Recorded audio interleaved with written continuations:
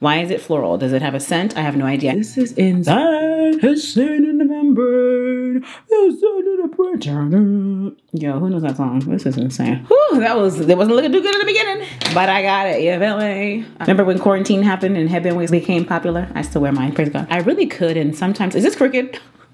Ooh, around the clay, girl. Around the clay, girl. Is that how it goes? What are the words?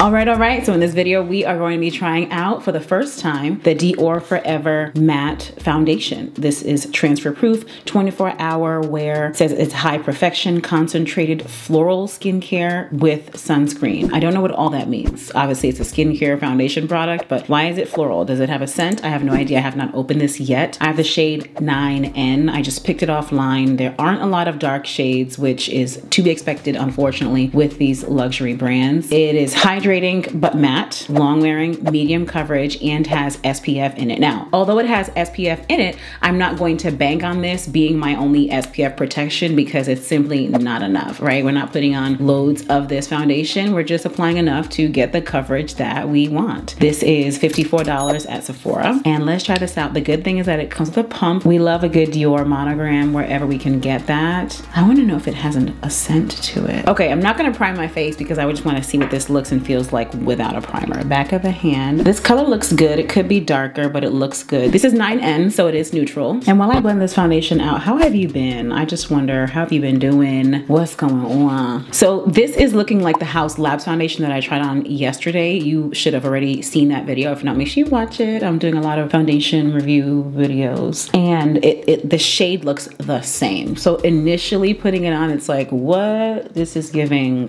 the wrong shade. But when blended out, it did look really good. So let's blend this out, okay? And this is the darkest shade. So if you are darker than me, so sad they're not gonna have your shade. Now, what do we think about this coverage? I think it looks really pretty. It's not looking overly hydrating, which I like. I don't wanna look wet. It's not what I'm trying to do. I'm liking this. Whoa. It does feel lightweight, which is nice. It's not thick. I reviewed the Black Opal foundation. Obviously, it's a stick foundation, so duh, right there just tells you it's thick.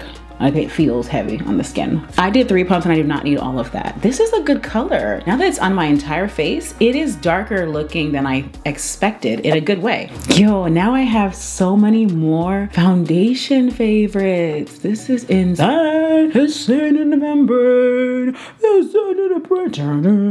yo, who knows that song? This is insane. You know, let's make sure it's blended well. Let's get really close. What are our thoughts so far? Nice natural glow, right? The light's reflecting off my skin, that's natural. Medium coverage for sure. I can still see a little bit of my skin, but in the best way. Like I can still see this blemish right there. Faint, very faint, but this looks really pretty. Wowzers. Okay, for my concealer, I'm gonna use this Black Opal Brightening Concealer that I tried in that other video that I mentioned. And this is so nice. The shade is Maple. It is more on the cool side, if you can see, but it works for a foundation like this because it's in a way balancing this out. Like I wouldn't want to put something so warm on with this foundation, which is neutral, because the foundation to me is pulling more red, and this concealer is more on the neutral side as well.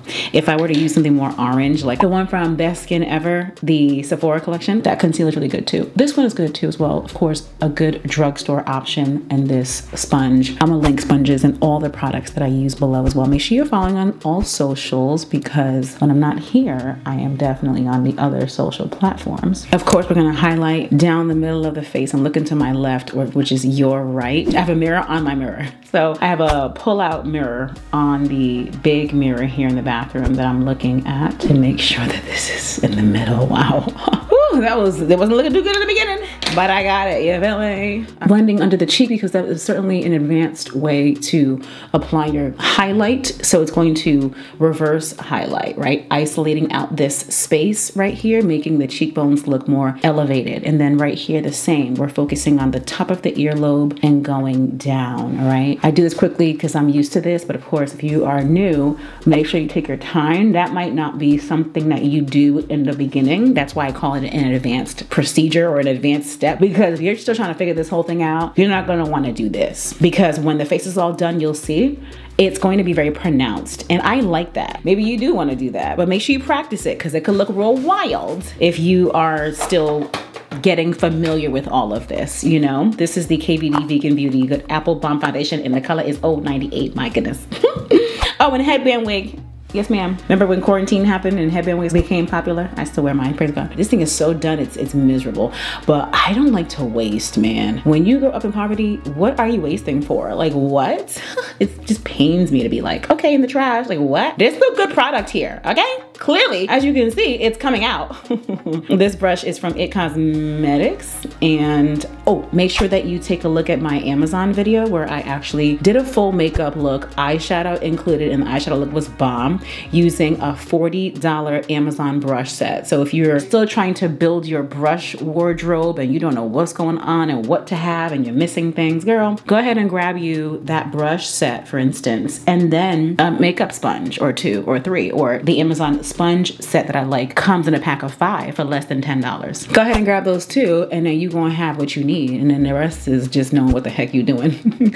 Oh, and getting the right shades, which I understand, like I fully understand, okay? Blending this contour into my hairline. I do have braids, but we're not here for that, okay? I put the headband wig on because it just makes it easier for me to do my contour without having a, you know, full wig on. Like, come on, son. All this to say, get your contour into your hairline. That is very important. Your contour gonna look insane if it's not blending into your hairline. This too is another advanced process, which is doing the nose contour. I do not advise this for you if you are a beginner. If you do this and you feel confident in how it comes out when you do it, comment and let me know, because I just wonder how many of you who watch really are doing all of these steps, or if you're just, you know, watching just to learn, watching just for entertainment. I'm just curious. Are you doing this nose contour? I want to know. This is a Sephora 57 brush. As you can see, it's fluffy. I'm pinching it on one end and then going down on the side so that I can get a real sharp side line. If this is your first video, listen, I make things work. You feel what I'm saying? And we are going to do what today? Make it work. Praise God. So I take a little bit of this. See how this is basically done? I mean, I went in the middle because I don't want too much product, but just enough that when it's on here, you can see it. And I don't go over this with powder, although I really could. And sometimes, is this crooked?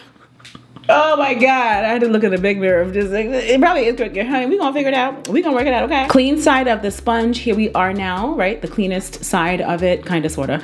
And going over the area between the concealer and the contour, because what do we not want? Harsh lines. We don't want any lines of demarcation. If you've been here, you know that's my thing, honey. We don't want no lines of demarcation. So keeping it in the same way, because on the bottom part of the sponge is where the concealer is. On the top part is where the contour is, based on how I did it on this side, right? Keeping it in that same direction and going here. Because what'll happen if you don't do this is you're going to end up putting your contour color on top of your concealer color. That is not what you want. The whole reason why you did the highlight and the contour is because you want both things to be in the right place. Now, I have been enjoying from that video, because I did this little mini haul of Black Opal Beauty from Target. I've been enjoying this oil absorbing pressed powder. The color is Around the Clay. Ooh, around the clay, girl. Around the clay, girl. Is that how it goes? What are the words? Comment.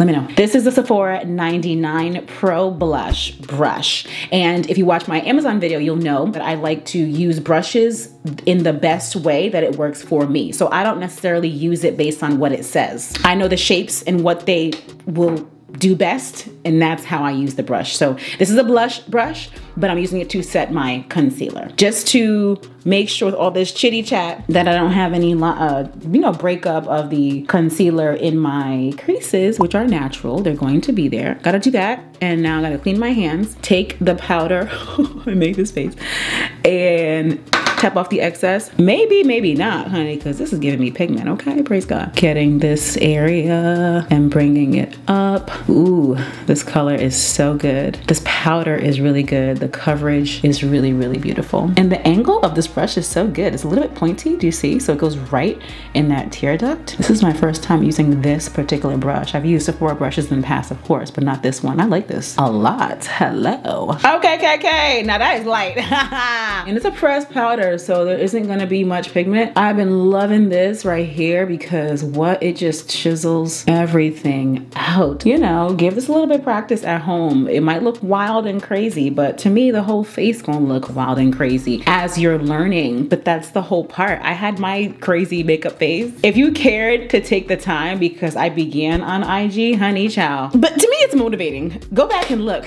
You gotta look through a lot of posts, but you gonna see some like, oh, okay. You know, it's very humbling or whatever, because I did not always know what I was doing. Praise God, right? Practice. Hi, this is the e.l.f. Cosmetics Camo Powder Foundation. The color is Rich 660N. I did a video where I used 3 of these products on my entire face. It was gorgeous, gorgeous, gorgeous. And then I just take leftover and go under my chin. I'm not adding any more product just to further, ooh, ow, hi, wow. I've been loving this powder brush too. This is Sephora collection number 80. And my powder, Dark 4G One Size Patrick Star. It's a powder foundation. You know, I like to build up the face. And these are all light layers. So it's not like my face feels tight or heavy. And going on top of all of this, I always use a face powder. This is golden, which I love because it really warms up the face in the most beautiful way. No matter what foundation I use, I'm always putting on a powder foundation. Hi. Oh my God, I'm so annoyed. So I'm getting laser treatment. If you know this, you know already, and I've had several so far. And I'm lasering my sideburns as part of the full body laser. So I'm looking like, what's going on? The hair is growing back in a very weird way. That's how laser treatments are. The hair grows back strangly and then it is completely gone. So the way it's growing back is giving me this curvature thing. I need to shave my face. Anyway, I digress.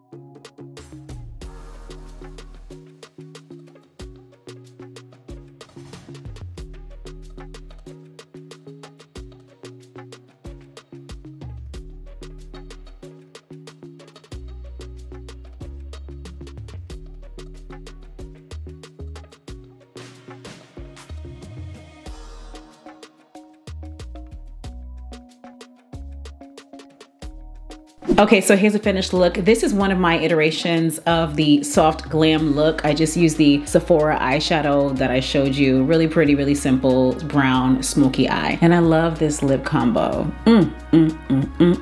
I could have made the lip stain lighter by using maybe 66, the Sephora cream lip stain, but you know, this is a good vibe as well. Comment and let me know what you think about this look. I love the face. It is feeling matte. It is looking matte. It is comfortable. It has come together. I do like it. Oh my God, I might be a DIOR stan right now. I know they've got the Glow foundation, so let me know if you want me to review that one, but I'm liking how this looks. So what I'm gonna do is actually do a wear test. I wasn't planning on it, but let's do a wear test and see how this looks later on today. I will check in and we will go from there.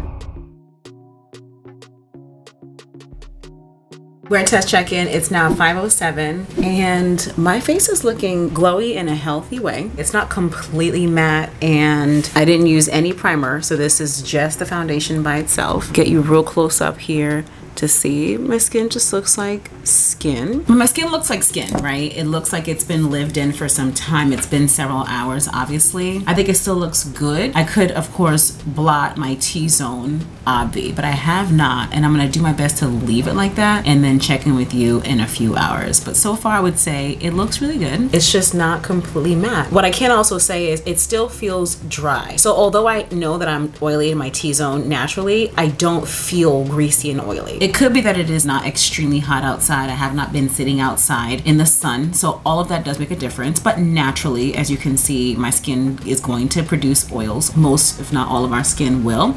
And this is how it looks, but I'm gonna check in a few hours and let you know how it looks at that point. Alright, it is now 8:03 p.m. and I did blot my face one time. My lip is off because I was eating. And you know, I like the foundation. The matteness or non-matteness of it isn't a problem for me. The problem that I'm feeling is that it is more red than I would like for it to be. So it is more cool than I would like for it to be.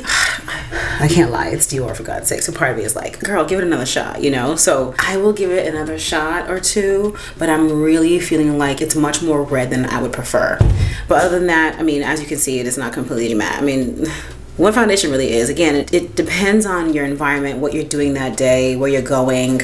Just depends on a lot of things, right? The mattification of it all. If you've tried the foundation, comment and let me know what your experience with it was. This is the darkest shade, which is also unfortunate because I was thinking perhaps if I got a different shade, the undertone would be better for me, but this is as high as it goes. But comment, let me know. Thanks for watching the video, and I'm gonna leave 2 options for you to pick from to watch another video of mine, and I'll see you in the next one. Bye.